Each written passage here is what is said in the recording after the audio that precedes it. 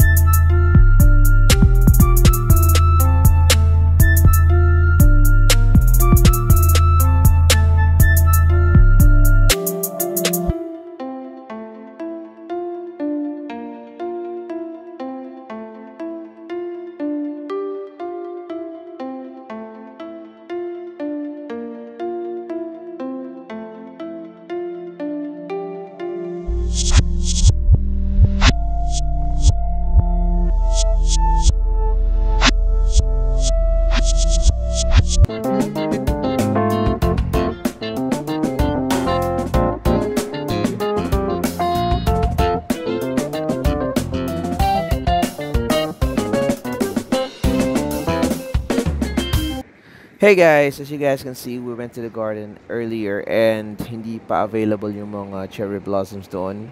However guys, we have a plan B and we're gonna try to go to Salzburg, Austria and see what's up. So follow us and get ready.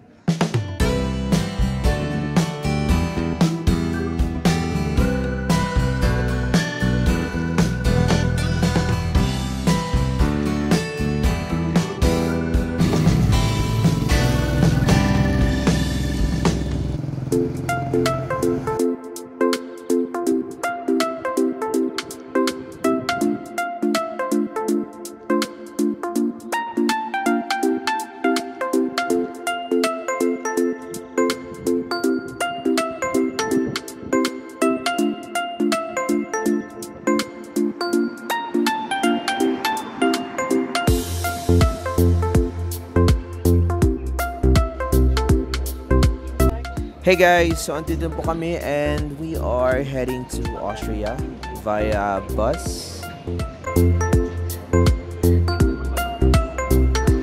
2,000 years later.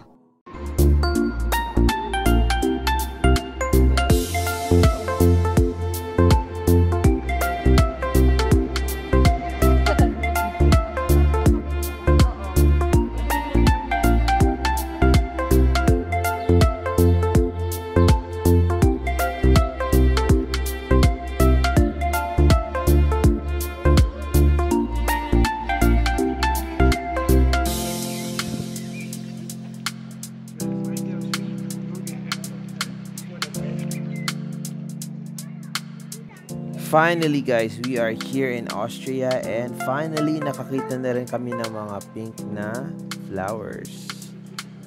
Flowers ba or leaves to be? Flowers. Eto na guys. Let's go.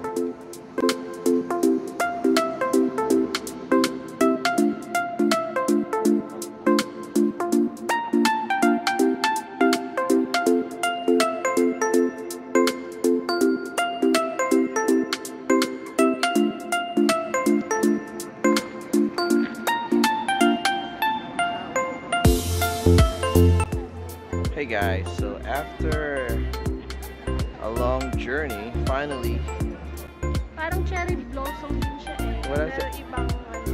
at least ano siya, pleasing din. Parang kalachuchi yung laki.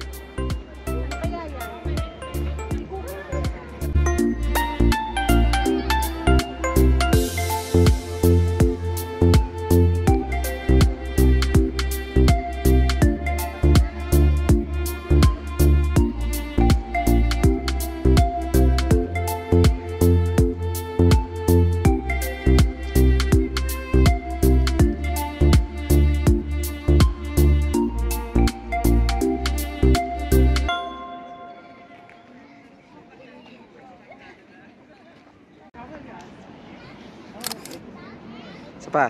1, 2, smile. Isa pa. 1, smile. Parang cherry blossom, ano? Ay, pidyo tagaliran. Let's see. Hanin ka aga. Amo ganun. Let's see. Mukha lang siyang cherry blossom. Pero hindi pa talaga siya nagbo-blossom.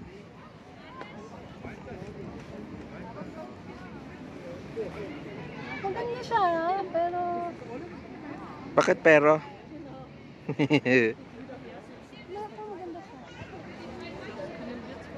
Dito yan sa Salzburg, guys. Salzburg, Austria. Kalapit lang sila. Actually, dati daw part ng Germany yung Austria. So, malapit lang dito.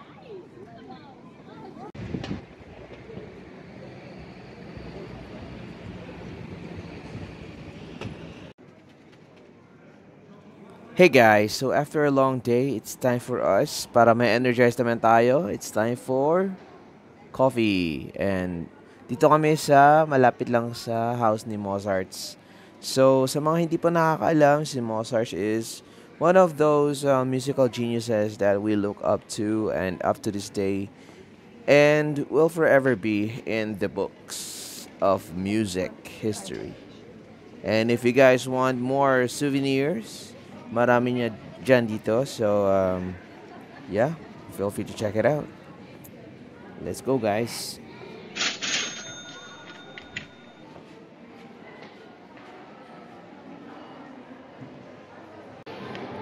Hi, guys. So, ayan na nga.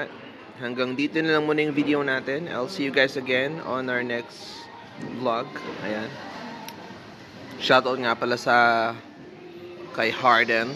Ayan. Starbucks. Okay. Harden. Si Harden ako. Pwedeng pangalan ng bata yan, Harden, be? Gawa ka muna bata. Ay! Oh, sige na, guys. Bye! Choose!